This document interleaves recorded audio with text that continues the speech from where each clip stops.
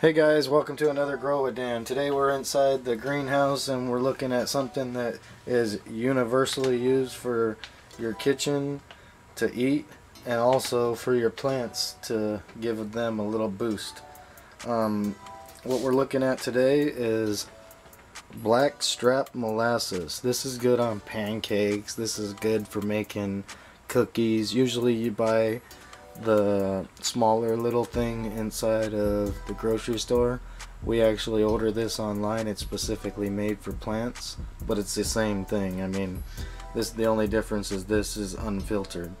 So one of the benefits that you're going to use with this is you take and add 1 to 2 teaspoons of this to your water when you're watering your plants, and it actually gives your plants a bunch of the nutrients that it needs. Very little bit amounts of calcium, iron, stuff like that your other fertilizers only give a little bit too. So you're kind of building that up, and also it's kind of like giving your plants carbs.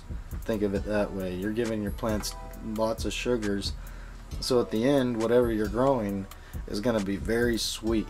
They're going to actually get a taste that's just, you will know the difference when you taste it. So we wanted to give you guys a little look into what helps.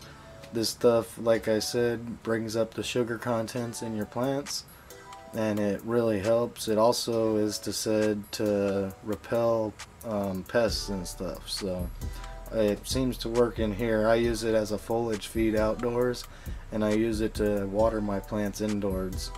Outdoors it's 1 teaspoon for the foliage feed for a gallon.